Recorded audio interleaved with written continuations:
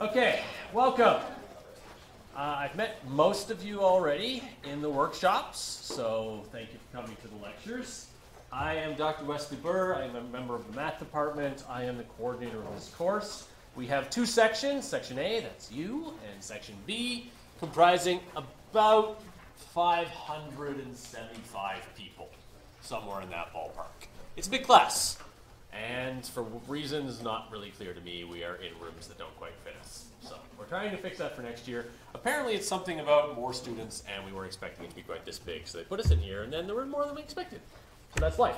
So, as you've seen in the workshops, this is a very technical course. We have a lot of things going on, a lot of different little things that you have to do.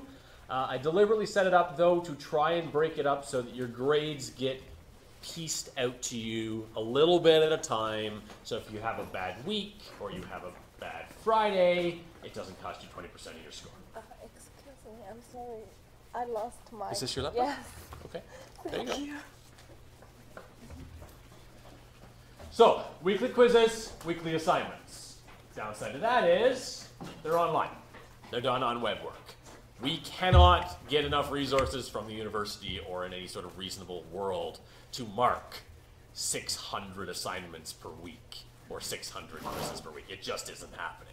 So, that's what technology is for. So you get the advantage of the constant reinforcement and learning and the little bits of marks, and I get the advantage of not dying due to overwork. So that trade-off seems like a pretty good one to me. So that's web work. And then as you've seen, we have Slack, and we're going to be doing stuff in R, and you can treat R just like a giant calculator, and that's fine as we get through the semester and into next winter, and if you continue in 1052. The skills keep growing, and especially for those of you in the sciences doing labs, R is more and more being used as the environment in which you will type and create your lab reports and to do scientific analysis. Especially if you want to become a professional practicing scientist in the real world, get a job, do this type of stuff day to day. It's a valuable skill. It's like learning Excel, but a lot more powerful. So let's get started. Lecture 00, this is just coursework administration, just kind of an introduction. So this is my name, my office, my email, my contact on Slack. My preference is that you ping me on Slack, not on email, unless it's something personal, private, that needs a data trip. If it's something like, I'm going to be out of the country because of reason X, and I need you to know this, and this is the formal documentation, email. If it's, am I in this lecture hall today, Slack. Don't ask questions that are really quick and not really personal or private on email. It's a waste of my time, it's a waste of your time. Ask it once and everybody gets the answer. If you absolutely need to get in touch with me, that's my phone extension. And you can probably leave me a message because I'm not actually around the phone all that often. We have a lot of workshops. I don't know if you've noticed. You have been assigned to a workshop. They are mandatory. Missing them is not the sensible option. You can, and then you take the hit on the percentage from that quiz, and you take the hit on not learning that material, and you start falling behind. Skip the lecture by all means. Don't skip the workshops. They're your priority. You must go to your assigned workshop, as you've all seen, except for the one section that hasn't gone yet on Wednesday. They're full. You don't have a lot of room for you just picking one at random. You go to your assigned workshop. We did our best to set it up so that every single program at Trent had at least one slot where the students could come and not have a conflict with everything else that they do. So respect that and go to your section. The Wi-Fi in DNA is flaky, so please get your system working on Eduroam. If you weren't able to do it so far, you've got until your next workshop to get it up and running. Syllabus has been posted. You can download it and check it. Read it carefully. There's all the details about this. 20% of your final score is your quizzes. 20% of your final score is your weekly assignments. The lowest of each is dropped. I would strongly recommend you not rely on that too early. Don't just be like, oh, I'm going to take a break this weekend or head to Trent or something. Leave it for like week 11 when you really just need a break because exams are coming. And then you can just skip one and not hand it in, and it's totally fine because the lowest one's dropped. There will be a lab exam in the last couple weeks of class in your workshop time, testing your ability to use R. You're learning how to use R, and we're going to teach you how to do tasks in R, and in the lab exam, we'll be asking you to do a small list of things of an hour and a half on your own with just you and your computer in the workshops to do something. and that'll be worth 15% of your score. And then the final written exam will be done in the exam break. We don't know the schedule yet until it's set, and it'll be worth 45% of your score. So that's the course. There's the course policies from the syllabus. If you send me an email from something that's not at Trent U, I just delete it. I have no idea who you are. If you use that Trent U, then I know I have a contact and I have a username and I know what student you are. You send me an email from SexyKitty32, I have no idea who that is. You can say you're a student, but I don't know who you are and I can't respond to it. So send me emails from Trent if you must send me emails at all. Workshops, what they are, the web work system. I cannot and will not give you extensions on the assignments because it's a digital thing where I set a due date for the entire class. If I give you an extension, I give everyone an extension. So unless there's something very strange where the whole class gets an extension, I'm not making an exception for you. Again, 600 people, you are not that special. You are totally allowed to talk to each other about assignments, but obviously you click the buttons yourself, you put in your own answers. But we do encourage collaboration, and that's part of the reason you have multiple attempts. If you try it a couple times and you're not getting it, don't just guess 7 times and then throw your hands up in the air and walk away. Come ask a TA, ask me, ask a friend, figure it out. That's the point.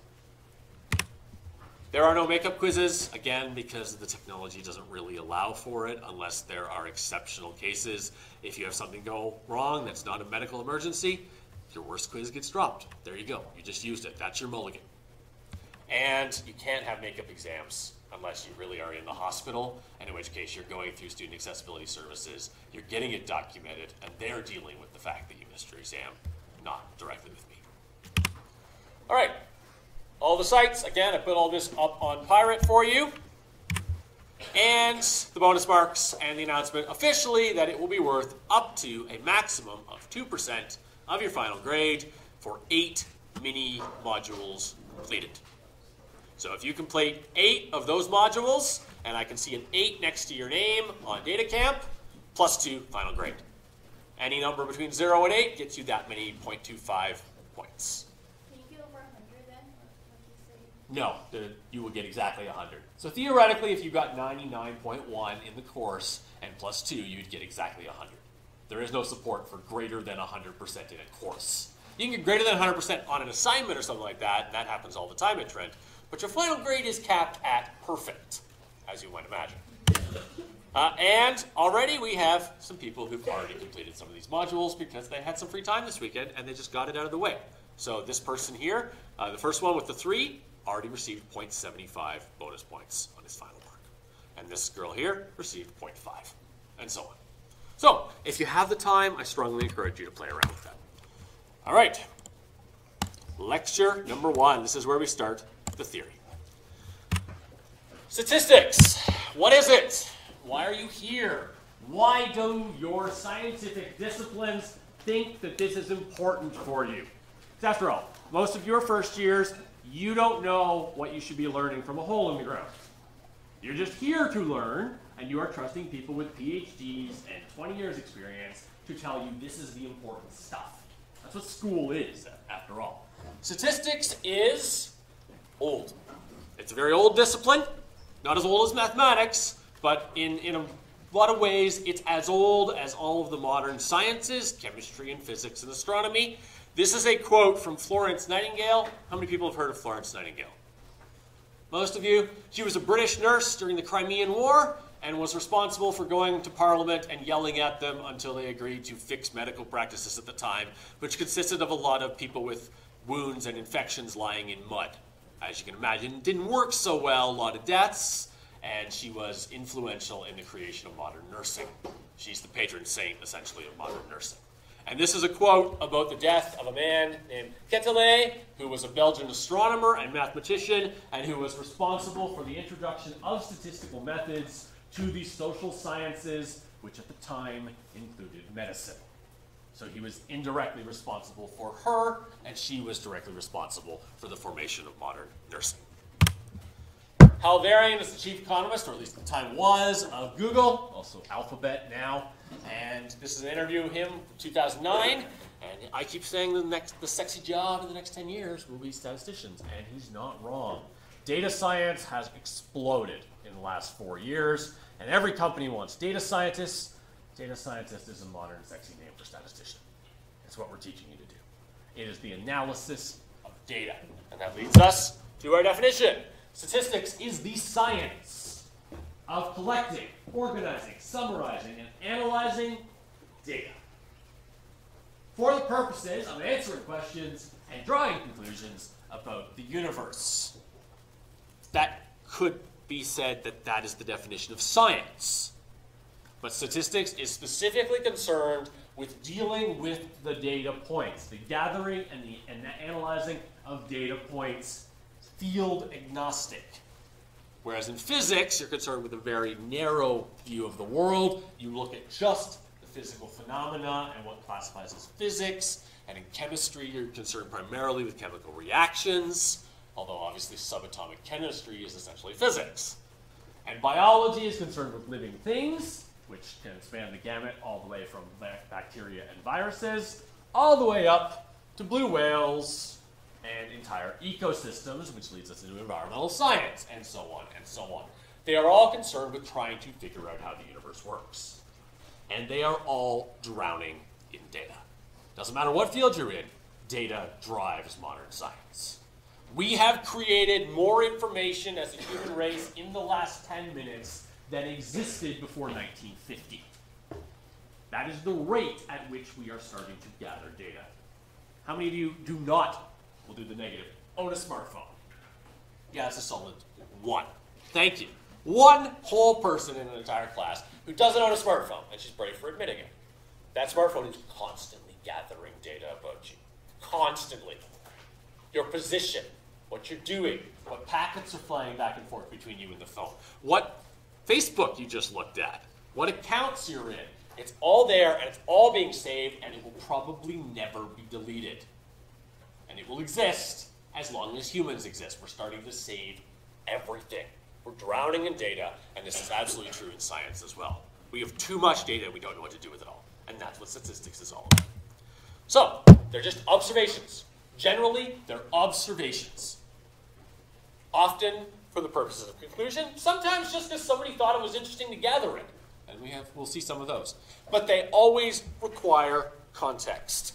If I say 15, 18 and a half, 18.9, and 24, what does that mean? What is those data points? What are they? I have no idea. You have no idea. There's no context. Those could be birth weights of swallows in grams. They could be the number of pizzas eaten per dorm at Trent last weekend. They could be anything. We don't know unless we have context. And it is important, and I'm just sort of giving you this now because you won't do this right now, but at some point in your career, you will start gathering data.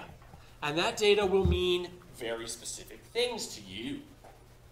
If you were hit by a bus, and the person next to you had to look at that, would they be able to understand it?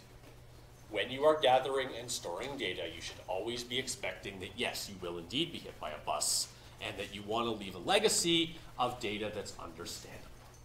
That's what's called metadata, and it's the context attached to the data that tells you what it is, where it was gathered, how it was gathered, and what it means. It's not 15, 18 and a half, which means nothing without context. Even if I added units there, that is not enough for you to understand the context. All right, and this is where we get started. So that's the background and the overview of the course. This is chapter 1.1 in the text. By the end of the second lecture, we'll be done the first chapter, essentially. We move through it quite quickly. It will be overwhelming. It is definition land. It is the common language that we will be using for the rest of the year. And so we have a lot of definitions and a lot of things where we just need to introduce it for the first time and let you know what the word means, and then we'll use it repeatedly through the semester. But we're going to start with a case study. So, chronic fatigue. Some of you who have sort of medical backgrounds or have family members who suffer from this may be familiar with chronic fatigue syndrome. It's kind of one of these things we don't really understand. We don't know where it comes from. We don't know the physiological drivers of chronic fatigue. We just know it exists, we try and treat it, and we're trying to learn more about it. So the objective of this study, which was published in 1997 in the American Journal of Psychiatry, is to evaluate the effectiveness of cognitive behavior therapy on sufferers of chronic fatigue. So cognitive therapy is messing with your head, trying to talk you out of your chronic fatigue. And I mean, it's in psychiatry, so huge surprise there. That is the objective of their entire field, is to talk you out of your neuroses. Participant pool was 142 patients who were referred from their local physicians, primary care, and consultants who specialized in chronic fatigue and were sent to these scientists and asked to participate in the study. Of the 142, only 60 actually entered the study. This is totally normal. People refuse, people disappear, people are really unreliable subjects. Mice are much better. They don't run away on you so much.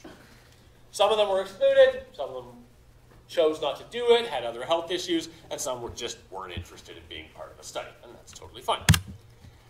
Of these 60, they randomly assigned them with the flip of a coin to either a treatment group or a control group. And in the treatment group, they were given a shrink, and they were talked at, and they were given collaborative education therapy on how to increase their activity slowly without triggering whatever their chronic fatigue symptoms actually were. And the other 30 were just taught how to do yoga and relax and just take it easy, and maybe you're just stressing yourself out. That's the context of the study. This is the distribution of the patients, and unfortunately PDF screwed up my table, but you can still read it a little bit.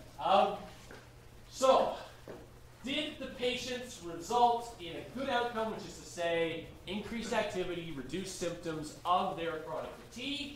So in the treatment group, 19 out of 27 people who completed the study saw an improvement, and 8 did not. 3 of the patients in that group dropped out of the study due to one reason or another before the study completed, and so they were removed from the system. Of the control group, who were taught to sit and say, those people, 5 saw an improvement, 21 did not, and 4 had dropped. So, to just kind of quickly summarize those who say, what percentage saw an improvement? Just to kind of quickly compare the two groups, 70% in the treatment group and 19% in the control. Is that a good result? Is that a real result? And statistics is really studying how certain we are about results like this. So we see 70% and 19%. And if you had the choice between having something good happen to you with a 70% chance, that's better than a 19% chance. If you tell me I have a 70% chance of waking up tomorrow rich, I like that. 19% I'm like, okay, it's not going to change anything. That's a 1 in 5. We intuitively have probabilistic things running in our head all the time. So, if I were to flip a coin 100 times, it's 50-50. Assuming you don't have a special coin, and assuming you're not really skilled at flipping coins, and you can do the head every time. Assuming a truly fair flip of the coin, 50-50 is approximately what we would see. But if you were to do it right now, flip a coin 100 times, you wouldn't see exactly 50. You just see a number around 50, and if you were to do the same, and so on. And if all of us did it, probably only a few, 3 or 4, maybe 5, would actually see exactly 50 heads. A bunch of us would see 49, a bunch of us would see 51, 48 and 52 are also going to happen a lot. How many of you would see 10 heads? Maybe none. By that point, you're going 10 heads on a 50-50 chance. That's pretty low. And so we would have a distribution.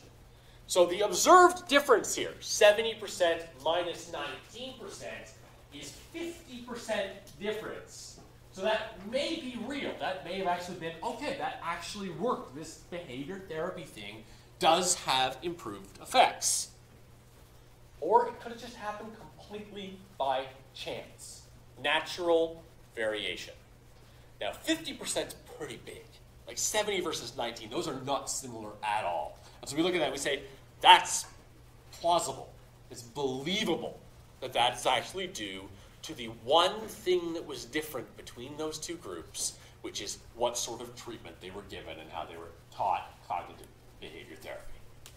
We will use, and the point of this course is to use and learn to use statistical tools for figuring out whether the difference that we see happened by chance or not. Whether it is so extreme as to say, if that happened by chance, it's like getting hit by a meteor. Or so not extreme as to say, well, that happens every day. You've shown me nothing. That's the point of this course. Are the results of this particular study generalizable to every person you know with chronic fatigue? No, because they weren't drawn from the pool of all chronic fatigue sufferers. They were a very specific set of people who were referred first by their primary physicians or the consultants, then volunteered to actually be in the study and stuck it out to the end. You can very easily infer that maybe the people who quit were just suffering from so much chronic fatigue that they stopped coming to the appointments, in which case you haven't helped the people with the worst symptoms at all. You have to be very, very careful in generalizing results from statistical studies. It is encouraging, though. You see it and you say, okay, it looks like it works. The next step is to do a truly blind clinical trial where you pull from the whole population and you test this method again on a bigger population. Question? You're actually allowed to randomly force patients. No, no. So this is, yes, medical ethics being what it is, properly done randomized clinical trials are often not possible because you have to put somebody in the control group where they get no help. And if you think you have a really valid result, you can't do that ethically. And this is what actually happens, and you may have read about this in the newspaper, when they run stage 3 clinical trials. That's run by the NIH in the United States. They run stage 3 clinical trials. That's where they have people, and they're giving people medicine, and they're seeing what happens.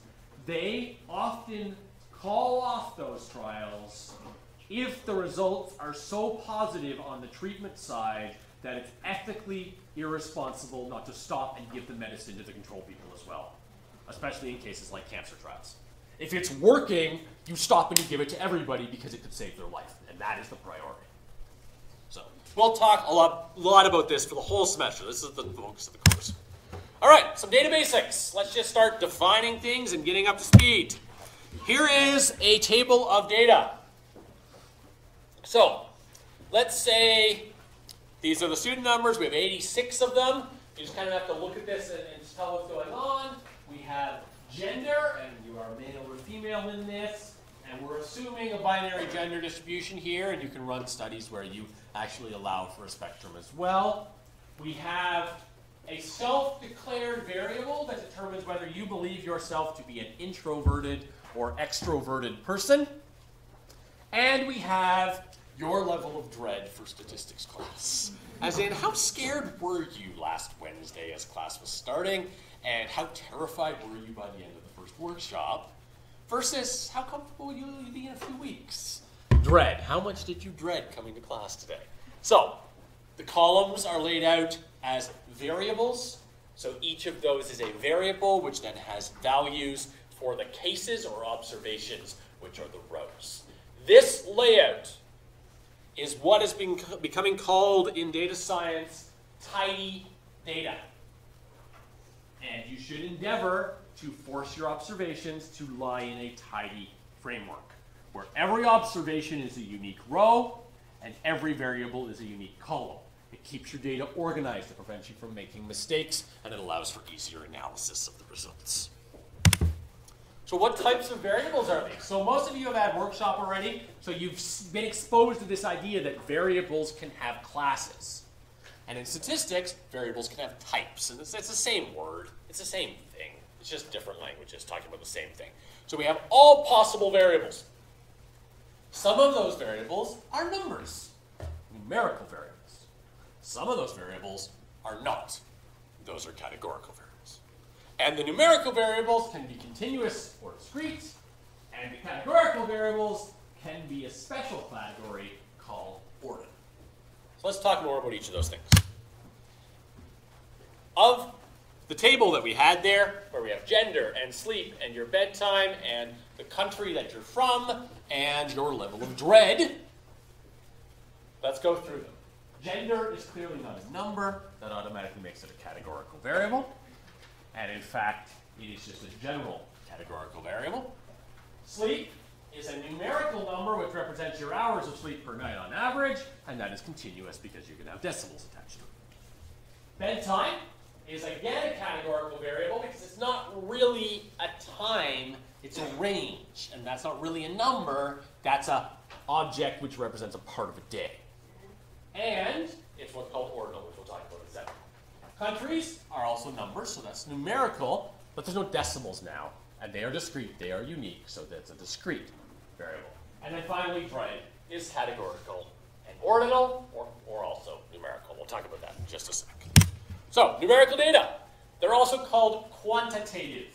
So the words qualitative and quantitative get used quite a bit in statistics. A quant, think like quantity. It's a number. And qual is like quality. It is a property. So, examples of numerical. The weight of a bunch of athletes in kilograms measured. Or the number of children in a family unit when a census is done. Living at a certain address. Those are numerical variables. Discrete and continuous options. The discrete, formally there's a mathematical concept known as countability. And it's really beyond the scope of what we need here, but for the data to be discrete, there has to be a finite, or what's called countable, set of them. Really what you can think of them at, discrete needs to be something like the integers, where they each happen, and you could count all of them in existence if you had an infinite amount of time. That's what countability means. So you can imagine it's like a little kid, right? You're like, can you count to 5? I'm like, 1, 2, 3, 4, 5. And you're like, I can count to 1,000,000. Which I was like, really? Prove it. No, you called my bluff. Well done. But you could count to infinity. You know how to do it. You just don't want to. And you don't have enough time. That's countability. So if you could sit down and count all of the cases, then it's a discrete numerical variable. Examples, the integers are discrete. The days of the week are discrete, but they're not actually numerical. Like, you know that we have 7 days in the week, and you can enumerate them, you can write them down, but they're not numbers. What number is Wednesday? Right? I don't know. So they're not numerical, but they're discrete. So you can see that you need both. It needs to be numbers and things like the integers to be a discrete numerical. And finely machined hardware. So anybody who's ever worked in a car or any sort of technical thing with their hands has probably used a socket wrench. And socket wrenches come in increments of imperial metric or in millimeters for those ones. And if you have really finely machined hardware, often the tolerances for the bolts that you're using and the nuts that you're using and the measurements that you're using are done to a 32nd of an inch. Is that actually discrete? What do you think? Can you count all the 32nds of an inch as large as you would ever need them to be if you wanted to? Yeah, absolutely. Don't overthink it. Yes. 1 32nd, 2 32nd, 3 32nd, 35 32nds, 36 30seconds, and so on. And you could count infinity, or you could go 1 to 31, and then 1, and that's a member of the set. And then 1 and the 32nd. Go back to year 3, year 4. Do fractions, like old school fractions, where you have a whole number and a fraction. And you can count all of those cases. So that is a discrete numerical representation of precision. Continuous, on the other hand, infinite number of possible values. And if you take calculus through to 3rd year undergraduate mathematics, you end up talking about how this works. But once you introduce decimals, arbitrary decimals, there's an infinite number of possible things you can have. And so you can't count them anymore. So basically the way we're going to treat it in this course is if there's decimals, not fractions, not written explicitly as fractions, but decimals, that's considered to be continuous. So the weight of a newborn baby is continuous because while we would measure it as 5.246 kilograms, how much does that baby actually weigh? theoretically, we could put the baby in an isolation chamber, and we could measure the weight to the level of a single atom, if we wanted to. But we don't, because it's a baby. But it's not actually 5.246, that's an approximation. It might be 5.249376, and so on. And so we just round it off. So rounded decimals are still continuous. The probability of winning a specific lottery starts to be fractions, 1 in 14 million, 1 in 15 million, that aren't nice to work with. Those are considered to be continuous. And which atoms in your body are actually gold? Did you all take at least grade 11 chemistry at some point in your life? You know what the atomic table looks like? You know the gold is an elemental atom. So some of the atoms in your body are gold. That's just how it works. Have you ever been near something that's gold in your life? Are you wearing something that's gold at the moment? You might have a ring on, you might have earrings, you might have, been touched by your mother's hand with her wedding ring on. You have been near gold, and your body has absorbed it, and you have gold atoms in you. Okay, which ones are they? I don't know. They're probably in my kidney somewhere. I don't know. So which ones they are, that's not a numerical thing. That's a categorical thing. That is a quality of your body. But the ratio of how many gold atoms are in your body to how many not gold atoms are in your body, that is a number. And in fact, it's a continuous number. So anything you come up with can be categorized this way, and I'm just trying to get you thinking about weird things you've never thought about before and how they'll fit into this framework. Have you ever thought about how much gold is in your body before? Oh, there you go. It's an interesting Tuesday. All right. Realistically, there's no such thing as continuous. Everything's actually discrete because there are a finite number of atoms in the universe. That's just a property of physics. They tell us that actually there's a finite boundary to our universe, which means there's a finite amount of mass in our universe, which means you could theoretically count how many atoms are in our universe. But measuring things in atoms seems really dumb. For example, I am 1.727 trillion hydrogen atoms high. Good to know, right? No, 5'8". Why would I say it that precisely? Why would I measure my height in atoms? Then when I cut my hair, I go down a few 100,000 atoms in height. Or, I shrink a bit with age and I lose some atoms. No, you measure it in a discrete, convenient unit. Inches, 5'8", 6'1", 5'0". We just round things because it's more convenient. This is kind of the mantra of the course. Make it more convenient. Some things are really very clearly discrete. If an egg is laid by a hen into a nest, and you count how many eggs there are, that will be a discrete number. There will be 1 egg, or 2 eggs, or possibly 3 eggs. There will not be 2.7 eggs. What does that even mean? The number of medals that you win. You don't win a quarter medal. You either win, or you don't. It's very simple. You won the gold, you did not. You count them. So that really is what it comes down to. If you can count them physically with your hands, you go 1, 2, 3, 4, 5, then it's discrete. If you can't, it's probably continuous. All right, categorical data. This is where we're like, all right, there's a lot of data we have, which we're really rather interested in, but they're not numbers. What color is your hair? What color are your eyes? I'm interested in these things. I want to compute them for a population, but they're not numbers. This is categorical data. It is also called qualitative qualities or attributional, as in an attribute that you have or the object has, and they are names or labels and represent categories, and formally you should be able to add up the categories. The categories should be discrete for a categorical variable. So when we ask you what color your hair is naturally, we would create those categories before we start. We wouldn't allow you to say, well, I'm kind of a redhead, but I'm also kind of brown. I'm like an auburn. And you're like, that's not one of my categories. Are you a redhead or not? Check. You have to create the categories, you have to have a discrete number of them, and then everybody belongs to one and only one category.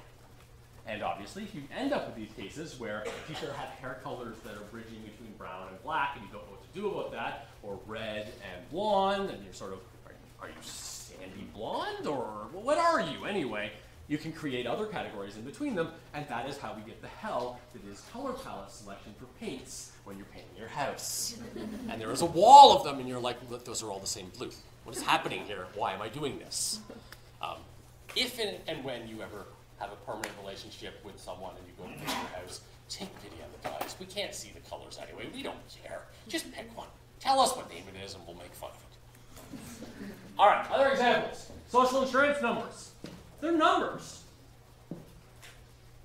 but they're categorical because they are, and sort of, they are categorical because social insurance numbers, which every one of you should have if you ever had a job, and you're 18, so you should have one, gets assigned to one person. We don't have a social insurance number that represents everybody in the front row. It's a one-to-one. It's an attribute that you have. If you strip the context, then they're discrete numerical numbers. But why would you use social insurance numbers for anything unless it was relating to the person? They're irrelevant, otherwise they're just weird numbers that we don't care about.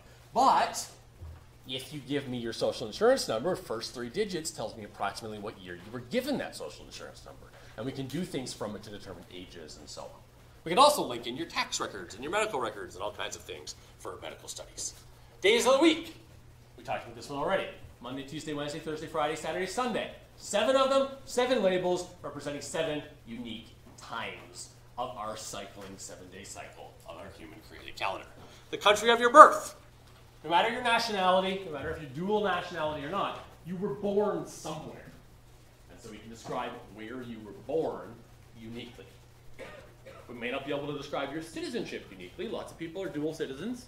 You could be, UK, Canada, America, Canada, pick a country here, Canada. Canada is very welcoming in that sense. But you were born somewhere unique. Your mother birthed you in a unique physical location.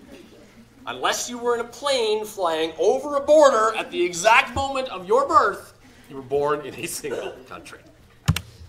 So, the subset of this that is called ordinal, the last one that we're going to mention, is categorical data which can, through some sort of natural ordering process that makes sense to a random person, be arranged in order. For example, the days of the week are ordinal because Monday comes before Tuesday, and Tuesday comes before Wednesday, and Wednesday comes before Thursday, and Saturday comes before Sunday, which comes before Monday, which, oh dear, we've gone in a circle. But if you choose a unique start to the week, which we've done, we've called Sunday, then they're ordered. Sunday, Monday, Tuesday, Wednesday, Thursday, Friday, Saturday. Done. That's the order, 1 to 7. Has anyone ever heard of the Likert item or the Likert scale? 1, 2, half a dozen. How many people are in psychology this fall? Okay, by the end of the psychology, you should have heard of them. It is a method developed by a man named Likert, who is a psychologist. You have definitely seen these before because you've done one of those stupid quizzes on Facebook. Do you strongly disagree, neutral, agree, or strongly agree that red is the best color and all the rest of them can go sawed off? That's a Likert scale. He created that idea of creating discrete steps from the most extreme disagreement to the most extreme agreement. And when you fill those out, those are called Likert items, and the overall set and the scale itself is called the Likert scale. So if you do anything in psychology or cognitive science or areas of visualization in computer science, they use them all the time. All right, here's a little practice question for you to think about. What's a telephone area code?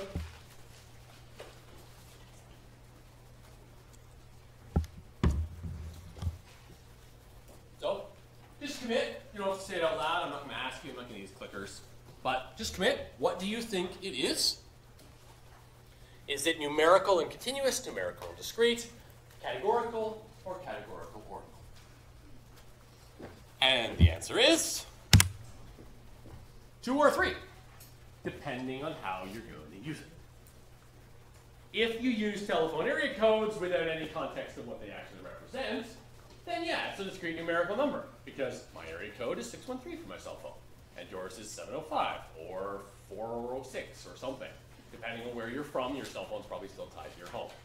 So that number represents an area of geography, and that number can then identify you. But the way cell phones work, it's kind of useless now, because I got my phone number like 12 years ago, and I just refused to get rid of it. So every time I move, I just bring it with me. So I'm still 613 because I did grad school in Kingston. And your phone number may stay the same for the next 10 years from, I don't know, Squamish, BC, or something, wherever you're from. So if you use it as a category representing a geography, then it's categorical. If you just use them as a string of numbers and you wrote them down on the page and you didn't tell me what they were, yeah, they're numerical discrete, but you've stripped the context and therefore it's useless. So in the connection of the context and how you would use the data, it's a categorical variable. So why do we bother doing this? Why do we break this down? The reason is the type of data you have determines the type of analysis you can complete. And we don't live in the Stone Ages anymore. I'm not going to make you do statistical analyses with a pencil, because we have computers and they're boring. So we're going to be doing our analyses on a computer. And computers are very, very picky about how they store things, because in actuality, all of the sophistication of the interface of your computer is hiding a whole lot of binary code. And you don't want to be typing in your data in binary. 0, 1, 0, 0, 0, 1, 0, 1, 1, 1, 1, 1, 0. No, we don't think in binary. So there is abstraction layers. But at the end of the day, everything you type in gets stored as a string of zeros and ones. That's how computer hard drives work. That's how memory works. That's how computers do math. And it's all abstracted away so you don't see any of it. So, because of that, computers store data in very particular ways, and that's what the first workshop hinted at and got you thinking about, is the idea that you can have a variable, and you can store it on a computer, and it has a class, which is like a type. It determines what sort of thing is stored in there, whether it's a word that describes an attribute, or whether it's a number, which is specifically discrete and integer, or whether it's just a regular, continuous, decimal number. So, for practice, try and match up the ones that we've talked about today with the 4 that we talked about during the workshop, if you've had your workshop. If you haven't, try this tomorrow after you have. And just try and match them up one to one, and then as we move forward, just keep that in mind, because when we want to go and store data in R to be able to analyze it, you store it in the appropriate variable type. All right, data collection principles. This is where we start to ramp up from just the data to the part that makes this statistics and not just science. Populations and samples. So I did promise today is a lot of definitions, and we just kind of have to burn through them. We've got to be able to talk the same language. And so today is a bunch of definitions. I strongly encourage you to take these slides and just kind of keep referring to them as we move through the first 6 weeks until the definitions click. By the final exam, you should have them all memorized. You'll know what they all are and how to use them. A population is a collection of all possible objects or persons of interest. This is not necessarily a finite population, although most of the time it is. For example, let's say I wanted to make a strong statement about Canadians. Canadians are all polite. And you're like, well, hold on a second. I know this guy. He's really not polite. And you're like, well, on average, all Canadians are polite. You're like, well, okay, let's figure this out. If you're making a statement like that, the thing you're making a statement about is your population. It's all of them. And theoretically, if we had enough planes, and we had enough time, and we had enough toilet paper, we could get all of Canada together in a city in the area of Toronto, and line us all up, and go through and be like, are you polite? Are you polite? Are you polite? And then figure out whether Canadians are polite. So the population is the set of all of the people who are Canadians. Although there's a little bit of a question there, like, what does that mean? Does that mean people living in Canada who are Canadians? Citizenship? Or does it mean people living in Canada, including all immigrants and visa holders and so on? Or does it mean everybody who holds Canadian citizenship no matter where they live? Do we need to go to Australia and steal back the few Canadians who live down there and go over to Europe and steal back the ones doing school? And what do we mean? So you have to be very careful. Population means everyone. And you need to carefully define it so you know what that means. If you say white rats, the favorite topic of biomedical science, you mean the greater population of all white rats based on the genome that is common between them. They're all white, they're all rats, they all kind of are fuzzy and have little pink noses. That's what it means when we say the population of white rats. So that's the population. The underlying quantity or quality that we are interested in researching, which is the property of that population, that is called a parameter. And the parameter of Canadians that we're interested in is their politeness, which you have to go, okay, now what does that mean? If nothing else, by the end of the semester, you're going to be confused. You're just be questioning everything in your life. Okay, that's fine. What does that mean? What do you mean by politeness? Let's formally define this, all right? We're in science here, damn it. Politeness. It means, and then you're like, actually, I have no idea what that means. It means not being lippy to cops. It means holding doors for old ladies. I don't know. What does politeness mean? You have to carefully define this because you're doing science now. And everything has to be done very, very carefully, or what you're doing just kind of is a mush. And this is actually the problem that has been afflicting psychology recently, is they've been having what's called a replicability crisis, which we'll talk about at the end of the semester. Sorry, at the end of the lecture, actually. I'm going to introduce it. But the problem is they've been defining things, and some of them haven't been defined closely enough, so they're actually a little fuzzy. And so the results don't hold up when you actually start to look at them really closely. So you have to be really, really careful, especially in the social and psychological sciences, to really carefully define what you mean and what you're trying to study as your parameter.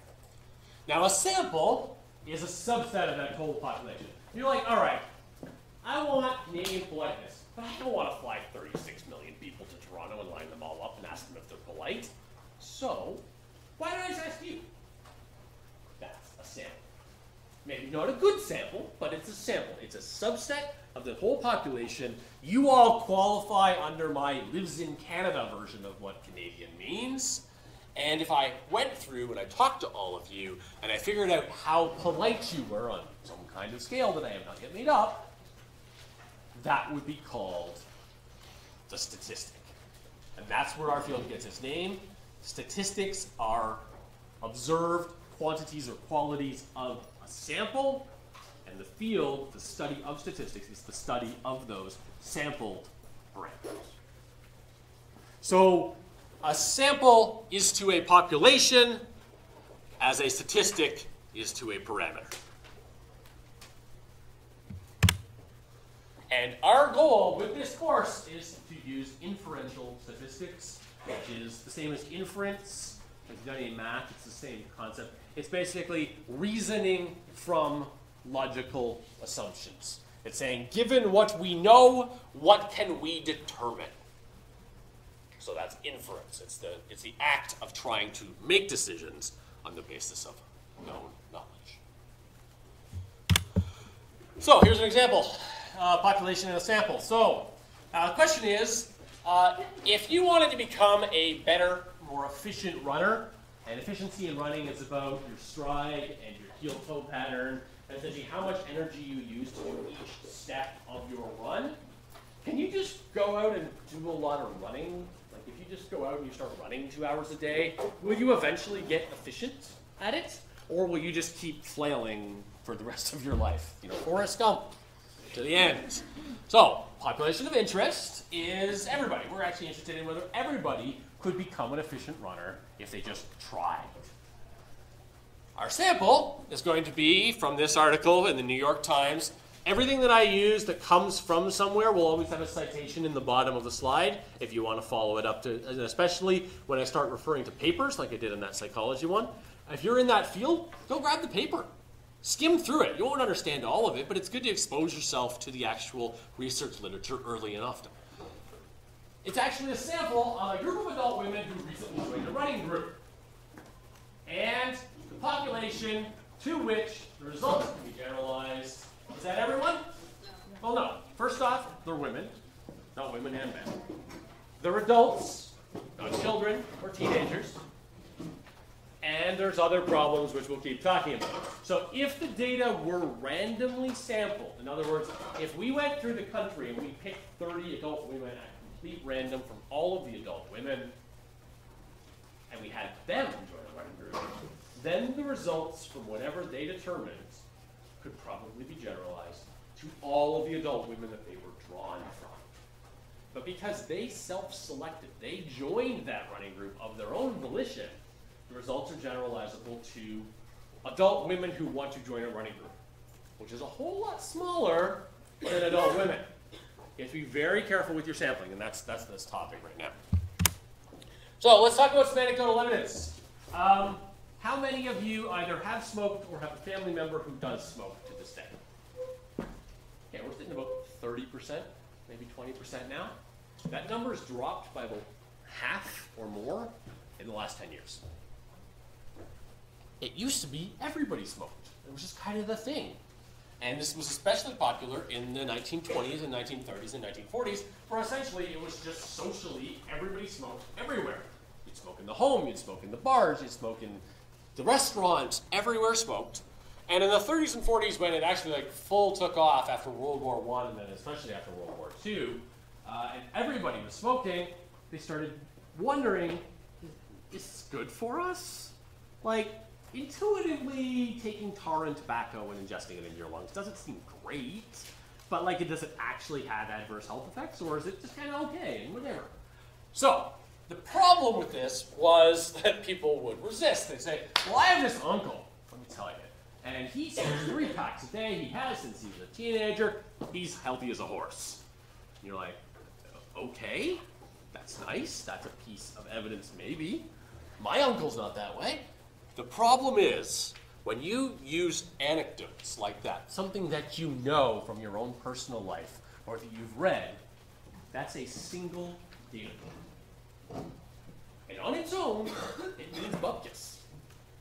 You can't use single data points to conclude anything. So, it's not representative, too. Maybe that guy just has the most amazing constitution you've ever seen, and his cells resist cancer like you wouldn't believe, and the reason he never got lung cancer is that his body's constantly fighting it off, despite smoking 3 packs a day. So, in the end, it was concluded at the time that smoking is a complex human behavior, by its nature difficult to study, confounded by human variability, which is a weasel-worded scientific way of saying, I don't know. Question? So, anecdotal evidence is not reliable when Not in the least. And part of this class is trying to slowly train your mind out of its intuitive step, which is to take one personal thing that happened to you and make it the center point of your reasoning. If you've been hit by lightning, you're likely to think getting hit by lightning is actually far more common than it actually is. If you've had something good happen to you, your brain tries to attach causality to that. And it says, oh, I had a really good day because I got up and I got Starbucks. So Starbucks must make my day great, so I should get Starbucks. And you're like, you just had a good day. And it just so happened that you started with sugar. Okay, good for you, but that doesn't prove anything. So you have to train yourself as part of being a scientist out of the intuitive human step of attaching importance to incidental, unimportant, single points of data. So is it evidence kind of a bias towards yourself because you experienced it? Yeah. Okay. Yeah, it's perception bias. So, in time, so once we got past the 40s, and once we got computers, and once modern medicine kicked in, and once some lawsuits finally shook loose the data that people needed, and once we got past the massive wave of insane money that advertisers were throwing at the issue, scientists were actually able to finally study this, and they concluded that, in fact, yeah, you smoke for your whole life, you're probably going to die of emphysema or lung cancer. That's just life. That's what it does to you. But we needed an entire lifetime, 60 plus years of people smoking, for some of these effects to become clear. It's not like you puff on one cigarette, your lungs explode, and you die of cancer the next day. It's not quite that immediate. And so subtle effects take longer to expose and take correspondingly larger and larger populations of study samples in order to determine Anybody familiar with the Higgs boson? Yeah, a few people have heard of it. What about the Central European Observatory that does giant smashing of atoms into atoms? CERN? Has anybody heard of CERN? Okay. CERN completed a 5-year project a few years back trying to find the Higgs boson, the so-called God particle. In the end, they had somewhere on the ballpark of 17 petabytes of data, repeated experiments, before they were willing to say conclusively that they had actually observed it and that they had found it and that it was not just noise. Because they were looking for something very, very small, very, very precise, and very, very hard to find. Medical science has mostly picked off the low-hanging fruit at this point. The stuff that's really obvious, like, yeah, you should wash your hands before delivering a baby. Or you should not smoke because it'll probably fuck up your lungs. Or heroin's going to do weird things to your brain. Those kind of things, we're kind of past that now. We know those things. That's just common stuff. We tell everybody, we're like, eat your vegetables because it'll make you big and strong. Yeah, vegetables are good for you. They have complex, carbo things. I don't know. I've never looked into it. Tell you this, eat your vegetables. But in terms of medicine, they have hit a wall now in the last few years where they've discovered all the easy stuff. And they're now in the world of physics, where everything is prolonged and hard and tricky, and you get little tiny steps of progress. And that's what's making everything so hard, is that we actually have to show things conclusively before you're going to tell an entire population that you need to do this thing because it's better for you. For example, you're just old enough that probably in your childhood, do you remember you may not remember the explosion, but your whole childhood, no polyunsaturated, the fats and how things were unsaturated fats or saturated fats and how bad fats and good fats. It has recently been discovered that most of that is bunk and means nothing, and was the result of studies funded by the sugar lobby in the 70s. And then in fact, mostly, fats are good and bad for you in moderation, just like everything. And there's no like, get rid of all the fats in your diet and you'll be healthy, and that doesn't actually work. And there's no get rid of all the sugars in your diet and that'll actually work. It's mostly just everything's bad for you and will eventually kill you. It's just a question of how fast. So, everything in science, we have to be very skeptical, we have to be very careful, because we need strong evidence to truly conclude things that generalize to total populations. So, when it comes to smoking, you could say, well, why didn't we just take every single smoker in the world? Right? We could do that. We could just go around, like bringing all the Canadians to Toronto and asking them about blindness. We could just go around and be like, so you've been smoking, how long have you been smoking? Okay, so how much do you smoke? All right, and health effects. Have you observed any problems with your lungs? Do you have cancer yet? And so on. And we could have done an enumeration of every single member of the population. You can do this. It's called a census. And it's expensive. And it takes a lot of time. And you don't ever quite get there because there's always that one person who's off in Borneo when you want to ask them about their smoking habits. So the problems with a census is that they're hard to complete, they take a lot of money, and it actually ends up being very complex. The process of taking a census is usually a process started by the national stats agencies 3 to 5 years before they actually do the census, gearing up and getting ready to actually do it. But we run them once in a while because the data is fully reliable, no questions asked. Although I will say, even with census in Canada, when we do our full-blown, not Stephen Harper destroyed, actual census, which we did 2 years ago, only 1 in 5 actually completes the full-blown census. The other 4 in 5 complete the summarized version. And that is useful and nationally done in most of the Western countries. The UK runs a 5-year census, Canada runs a every 5-year census, the US runs a 10-year census, Australia runs a 5-year census, and so on. And they are extremely valuable tools, and if you're in the social sciences of any sort, most of the time when you're dealing with data, it comes from those censuses. That's where the data comes from that you use for your studies of demographic and social change over time. So here's a problem, just to sort of show you where in the US they run into an issue.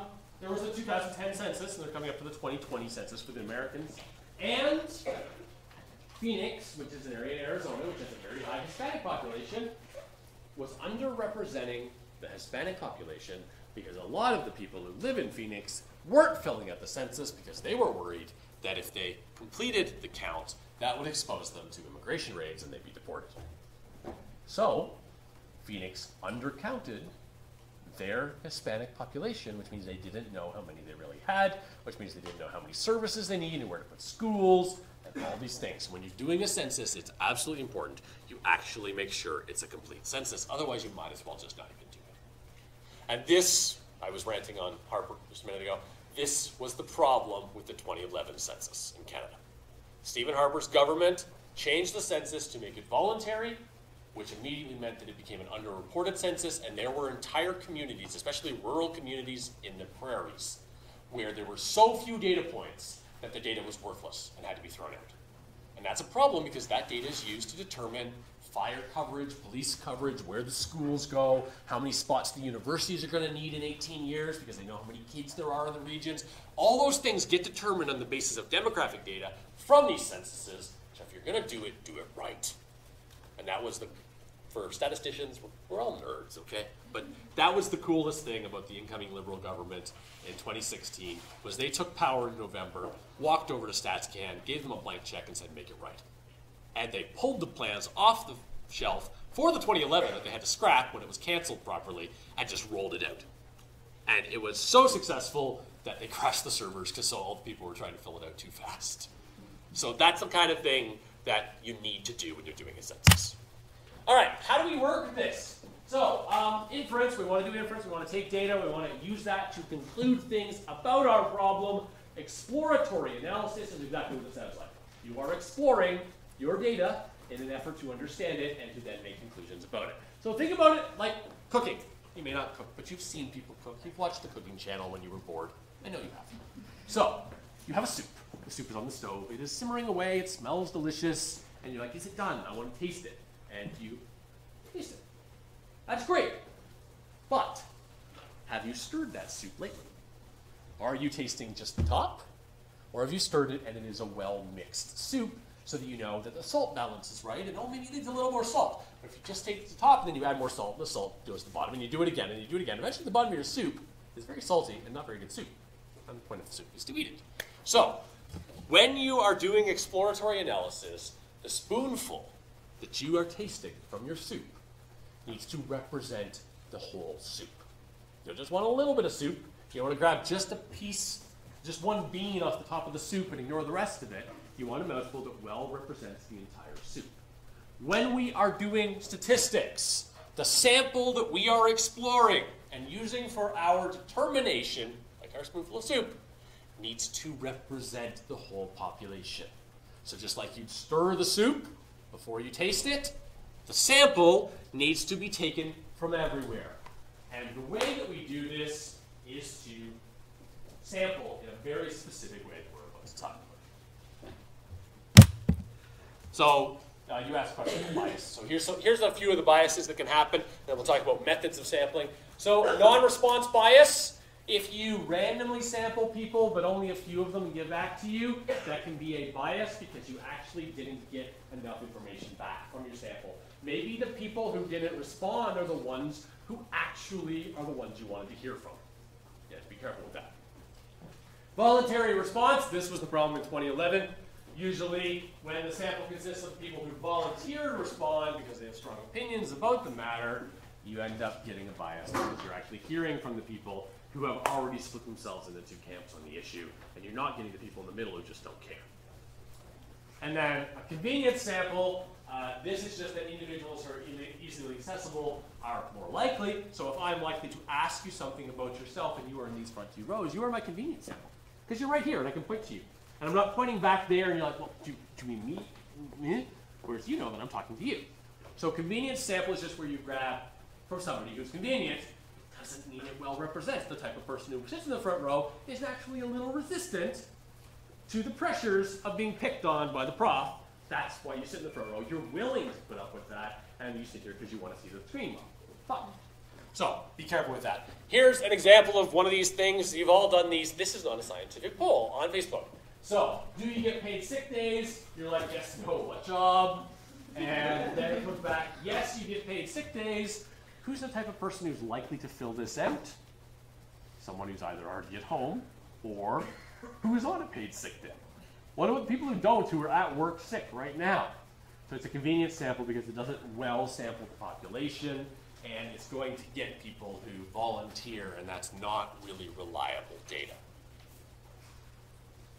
So you're talking about the voluntary response isn't like reliable. So like, how can you force every single person to take the whatever it is that it is? You can't. And most of statistics is about dealing with that very fact. So censuses have the advantage of law. You fill out the census or you get fined and possibly go to prison. So that's why people complete them.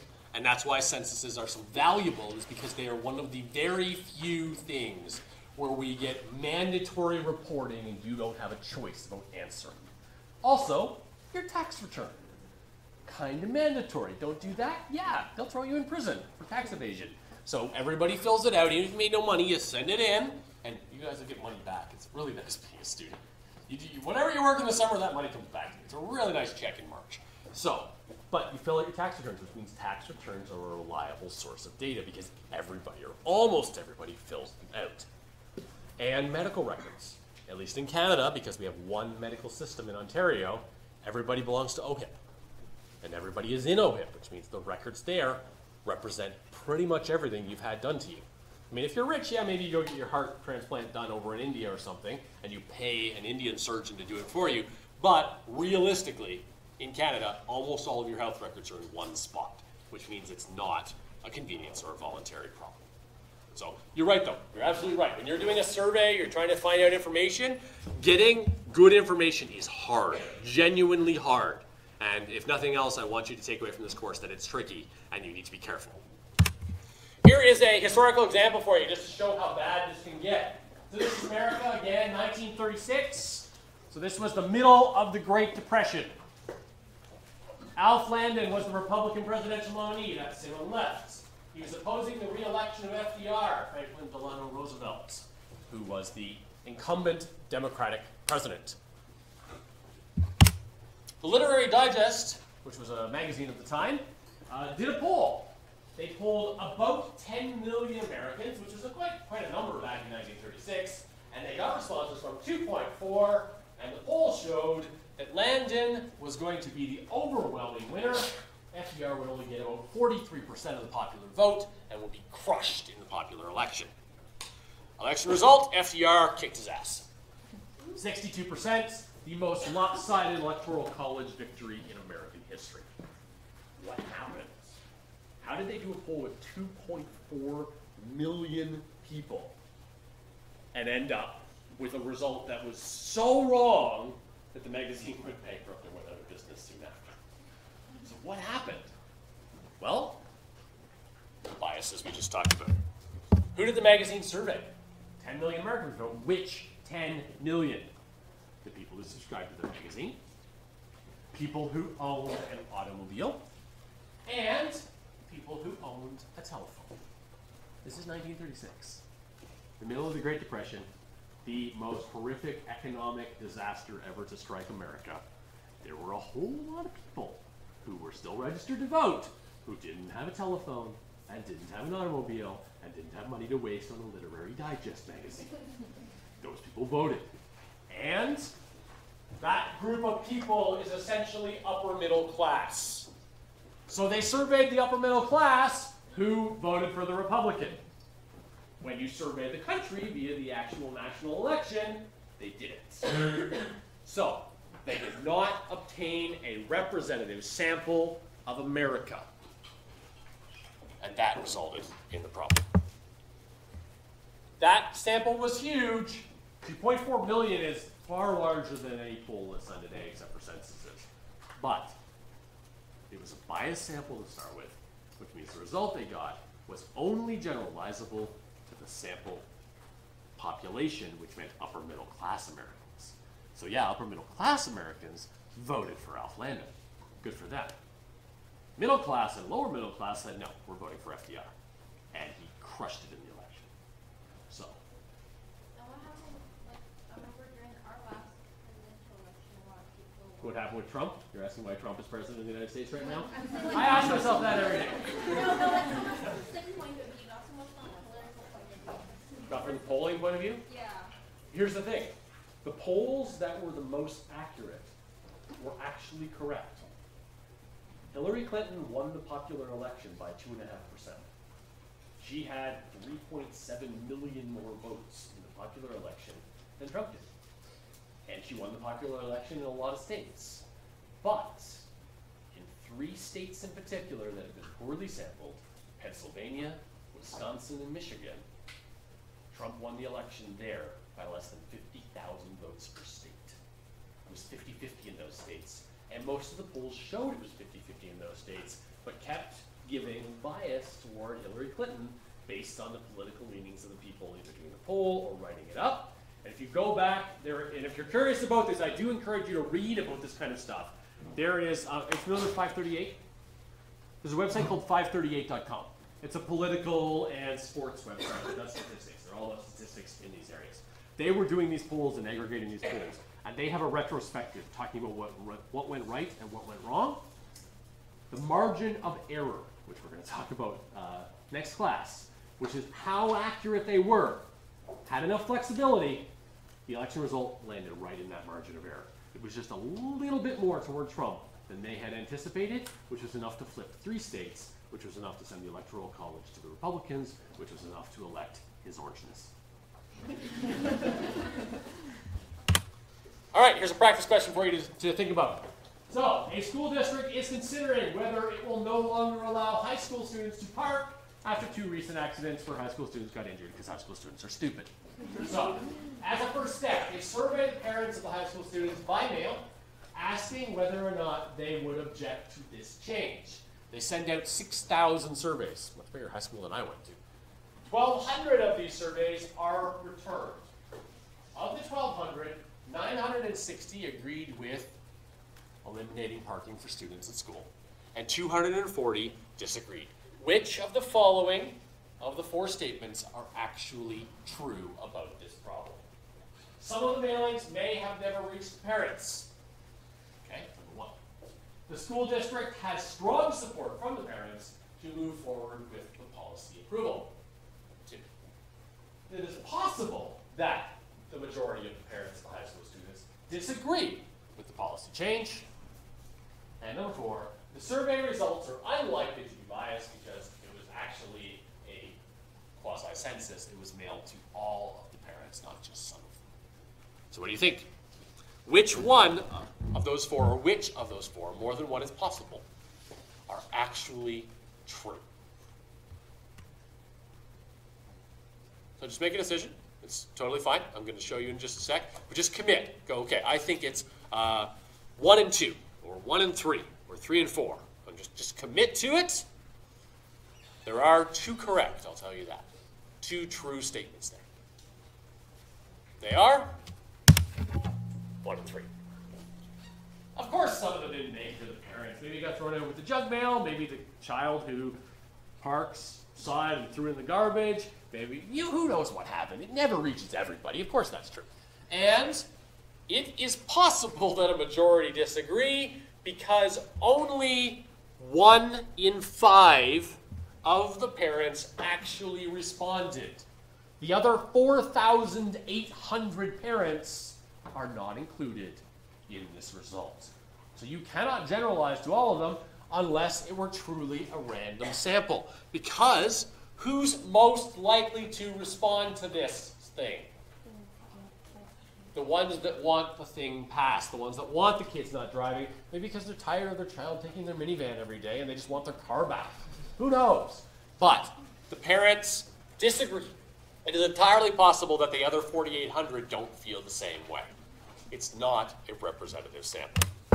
So, to identify a pair of variables when you're doing a study like this, what we say is that we identify which one we think influences or affects the other. Now this is our suspicion. We don't know this for sure. We can't guarantee this. So, you have an explanatory variable and a response variable. You choose the labels, and then the arrow that is between them is a maybe. All right? It's not a guarantee. It's not for sure. It doesn't happen all the time. It's a maybe. So it does not guarantee that the relationship is causal. Now, I've used that word a couple of times, and I haven't defined it. So when I say something is causal, I'm referring to causality or causation, which means that A causes B.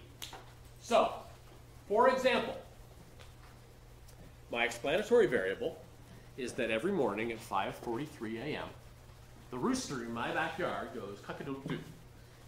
My response variable is that the sun comes up. So clearly the roosters cause the sun to come up, so we should worship the roosters and all hail the rooster. Let's worship the roosters. Yes. Right? My logic is flawless. Find a flaw with it. Cause and effect were switched in that. Now when you're doing science, you don't actually know. It's like there's a statement in literature that says, kill your darlings.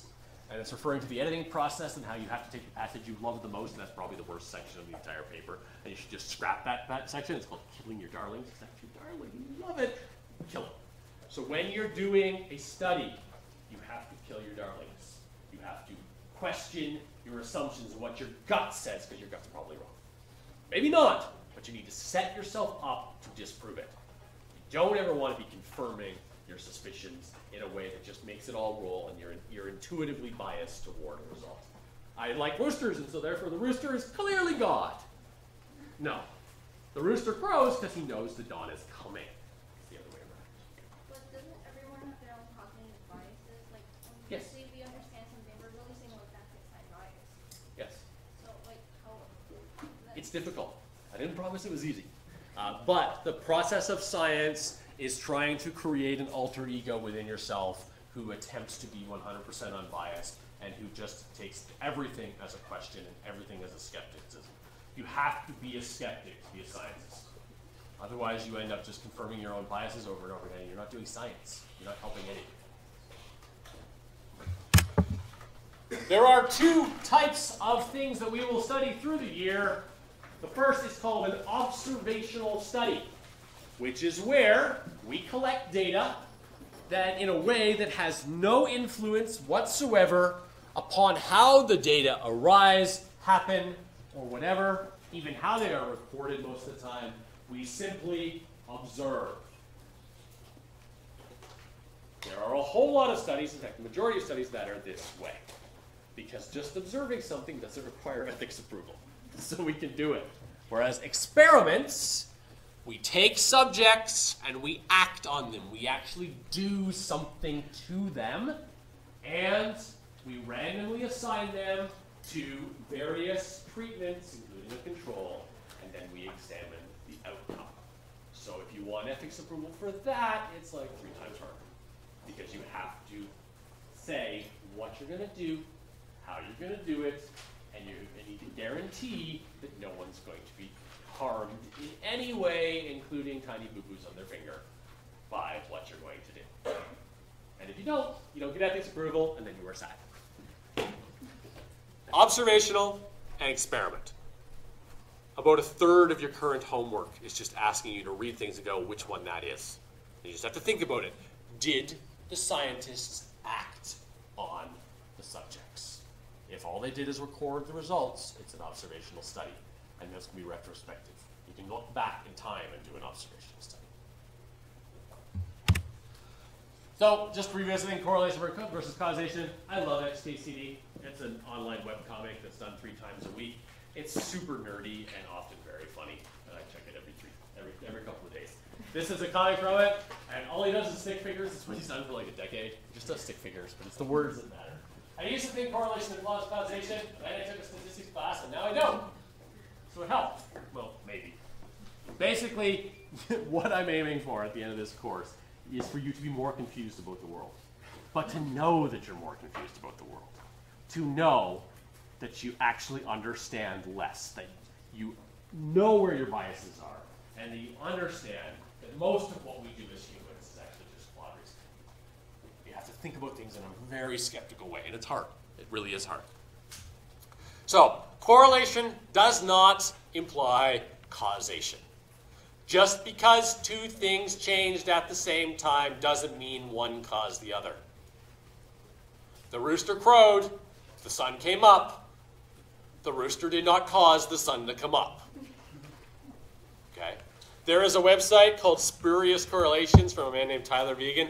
He's actually written a book on this. It's actually hilarious. You just go to it. It's basically just trend lines of things changing. For example, margarine sales in America and things like that. And he has things where they change just like at the same time. And some of them are like ludicrous, like the number of shark attacks off the coast of Florida and the current president. Like, you know, Republicans cause more shark attacks. News at 11, right? Like, it's all silly stuff like that, and some of them are actually really hilarious. It's worth poking at if you're bored over lunch, just to kind of laugh at how silly some of them is, and reinforce the idea.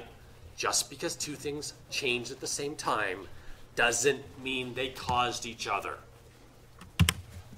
All right, sampling strategies. And we still got lots of time. So, here's a study for you. And we are going to try and intersperse a lot of real-world studies here so you can see how these are done. This is an article from the Associated Press, the AP, a new study sponsored by General Mills. Girls who regularly ate breakfast, particularly breakfast including cereals, are slimmer than those who skipped the morning meal, from this study that tracked 2,400 girls longitudinally over 10 years. So if you don't eat breakfast, clearly you're going to be heavier and way more than someone who eats General Mills cereal every morning. So, this is the logic of it, and this is the whole thing, and not eating the breakfast is the worst thing you can do. That's the takeaway. It's from the Maryland Institute of the Maryland Medical Research Institute, and cereal and fiber and so on. What kind of study is this? Observational or experimental? Did the researchers at the Maryland Institute do anything to the girls? They didn't divide them into categories. They didn't ask them to do anything. They just asked them, what did you have for breakfast? That's observation. They observed, they didn't interfere. So it's an observational study. They observed the behavior. What was the conclusion? There is an association between girls eating breakfast, including that which has fiber in it, and being thinner. Who sponsored the study? This is the skepticism coming out. Who paid for this? A cereal manufacturer. Oh, isn't that cute? Right. Skepticism goes up to 9 right now. As soon as you see who funded it, you're like, oh, the sugar lobby paid for that. Right, okay. Take it with a pound of salt. Not a grain, but a pound. General Mills paying for this? I automatically suspect that the results are not as strong as they're saying. Here are the 3 possible explanations for what happened. Yeah, eat breakfast, especially General Mills, and you get thinner. Everybody just start eating lots of General Mills cereal, and we'll all get thinner. It'll be great. Who doesn't want to lose 5 pounds, right? Number 2, being thin causes girls to eat breakfast, especially cereal. So the thinner you are, the hungrier you are, and therefore the more you want to have breakfast. Causality flipped. Number 3, there's something else going on. This is probably the explanation. This is called a confounding, and often referred to online or in other resources as lurking, so you should write that down, variable. There's something else going on that is relating the two, that is connecting the two. There are thinner girls. There are girls who eat breakfast. And there is something else going on that makes those who eat breakfast tend to be thinner. Maybe it's that more athletes are in the eat breakfast side, and therefore they are burning off more calories than the breakfast costs, and therefore they're thinner. Maybe it's something else. Maybe it's that people who don't eat breakfast tend to have a more fluctuating gut ecosystem, and therefore are more tempted to snack because they're hungrier later. Who knows what it is? But the eating of the breakfast itself is definitely not the causal effect. We don't have proof of that. And unless you do a true randomized experiment, you cannot ever say that. Because it was sponsored by General Mills, could they have like picked certain people, like certain girls? They could have. My understanding is that actually the study was randomly selected, so they did find people and asked, and that part was done right. Okay. But the issue here is not even so much of what was found in the actual study. It's the things like not eating breakfast is the worst thing you can do. They are taking an association where people who eat breakfast tend to be thinner on average than people who don't, which applies to teenage girls, not to everybody, but to teenage girls. And they are generalizing and saying not eating breakfast will cause you to die. No, what are you saying? They are overgeneralizing, and they are assigning a causality where it does not exist. Could there be cases where you can't find the sponsor for that study? Like, you know how a lot of times you open up the news and they'd be like, if you drink alcohol, you'd be like so much prettier. And it's like, yeah, in the last decade, I have seen coffee causes cancer, coffee prevents cancer, coffee causes cancer, coffee prevents cancer, coffee causes this, coffee prevents this, chocolate's good for you, you know it's bad for you, you know it's good for you, you know it's bad for you, wine, back and forth. The problem with all of these studies is that, yes, you're right, half the time they're funded by the side that wants it to be good for you. you don't even know. If you learn by the end of the semester to take everything you read in the news and try and trace it back, I would be ecstatic. Because you're right, what we get in the news is a hyper-sensationalized, biased, overly generalized version of the actual research. And universities are just as responsible for this as the news, because most big research universities have a PR office. And they take research like what I do, and they're like, Professor Berg cures cancer. I'm like, no, I didn't. What are you saying? So when you read something in the news, usually they give you just enough information that if you're good at Google, you can actually go back and at least find the original press release that they based it on. And then once you have the press release, you can usually find the paper. And the paper will say something very carefully worded like, there was an association between these two, but causality would require a forthcoming study. And then they take it and they're like, General Mills cereal will make you thin. You know, this strange trick that you never thought of. It's clickbait, right?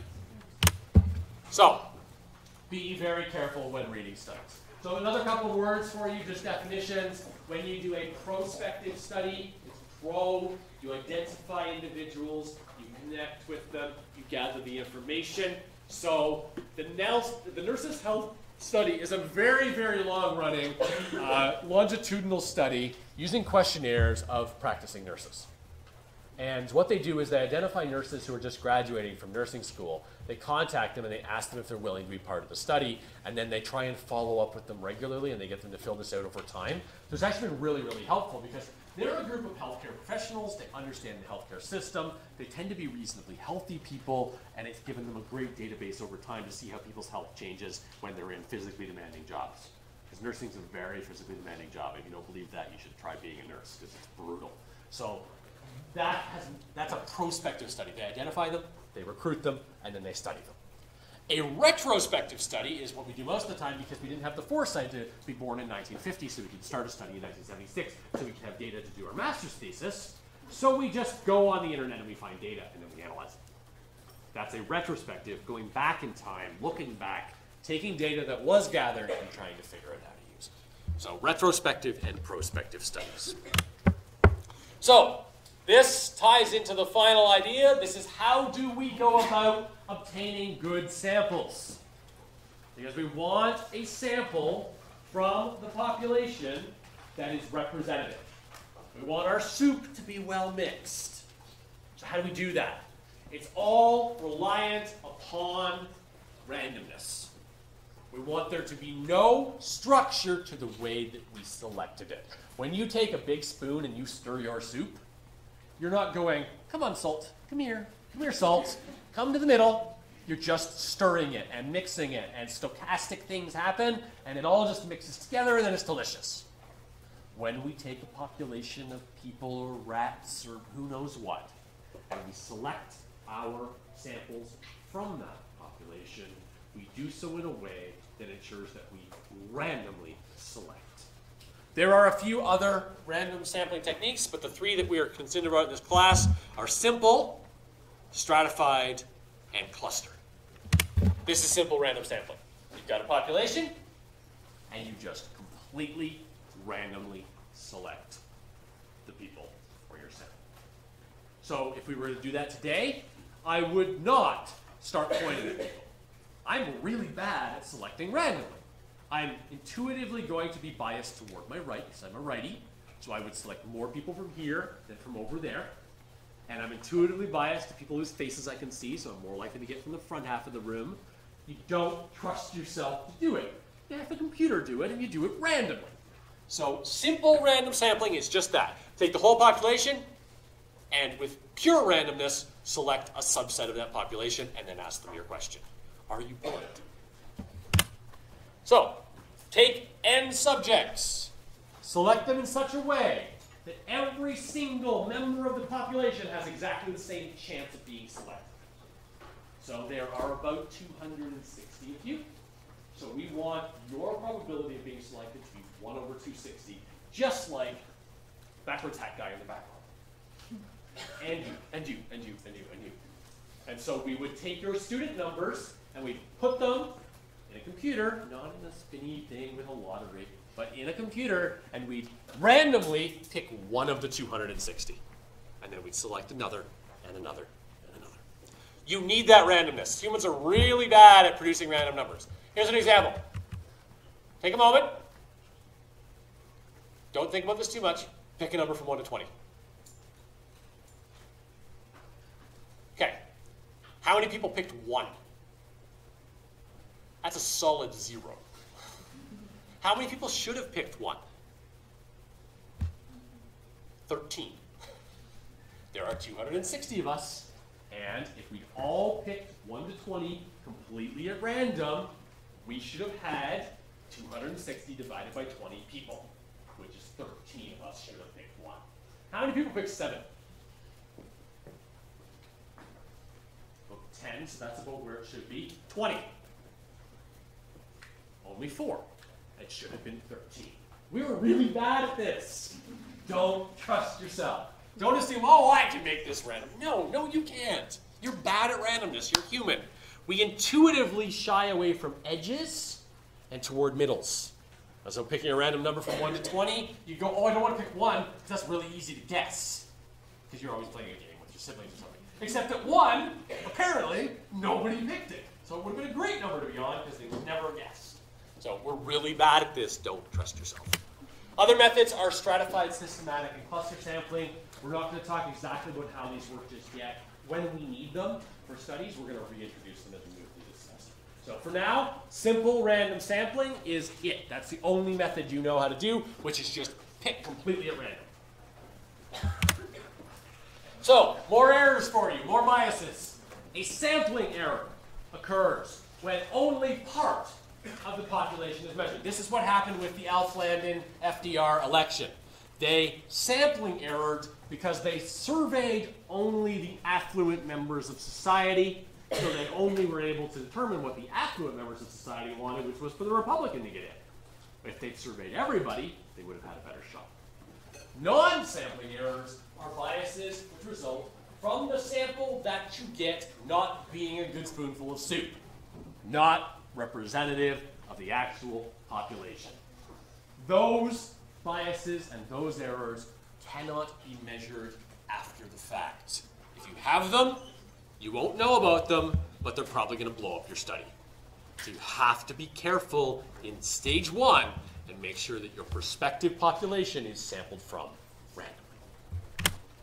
Here are some other errors which can occur. So we have non-response, which is where people just don't write in. That's like the survey of the parents about the parking. Self-selection bias, that's the sick days example. Framing bias, this is where we start to get into the cognitive science and the psychology of it. How you ask the question can often change the way people think about it. We'll talk more about that as we get deeper into the semester. And this was the problem with Brexit. You're all familiar with Brexit, vaguely at least. The UK held a national poll, national referendum, on whether they should leave the European Union. except it wasn't a mandatory referendum, not everybody completed it. The question was so convoluted that a lot of people voted the wrong way by mistake.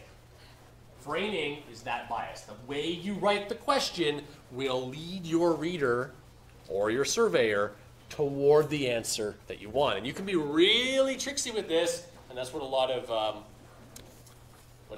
PR agencies and companies that make advertising actually do. Question wording, so how you word the question.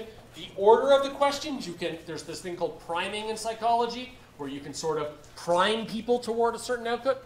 So there's a lot of things. We posted quite a detailed PDF on Blackboard. If you're curious about this, check it out. It's actually really fascinating. Okay, I have about 5 minutes left according to that clock. Yep, I have 5 minutes left. Let's quickly talk about how experiments work, and we'll wrap up for the day. In studies where researchers assign a treatment to a case, the subject, those are called experiments. So I need to act.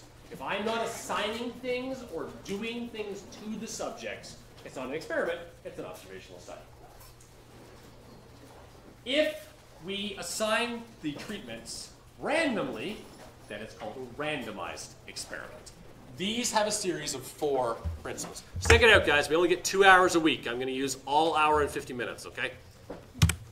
Researchers assign treatments to cases and control. So control is our word for principle 1.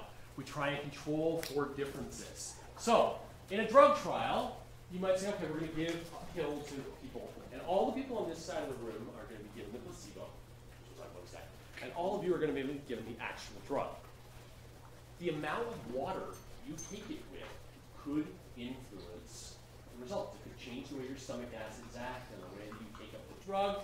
So, to control for the fact that some people might just toss a dry pill in their mouth and swallow, some people need a whole lot of water, some people take it with a shot of whiskey, all kinds of things.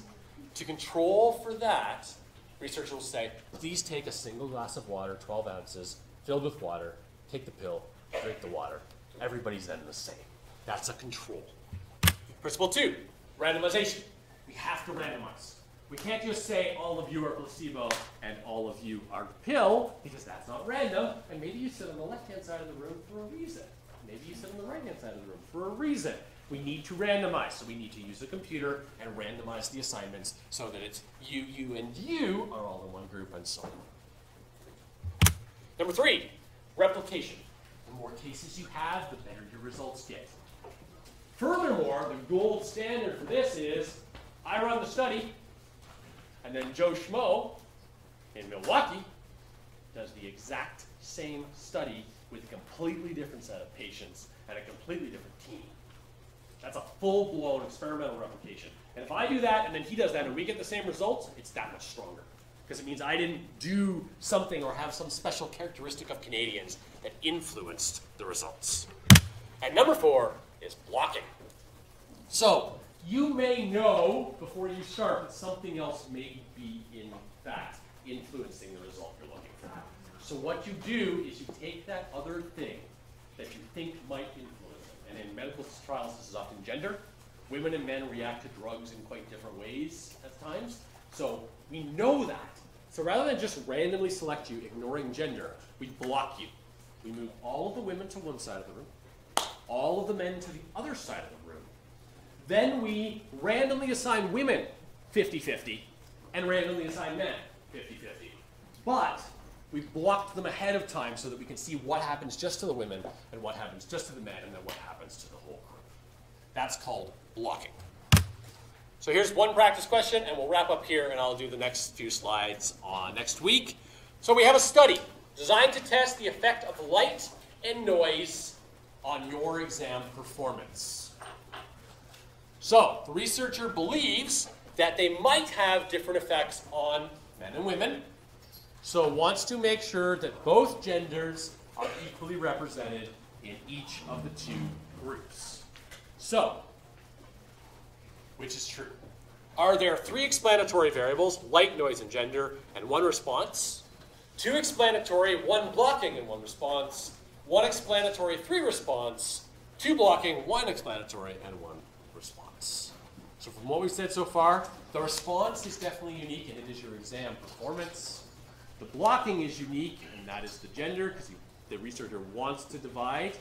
So we have one blocking and one response, and the only answer that matches that is number 2. All right, we have 5 slides left.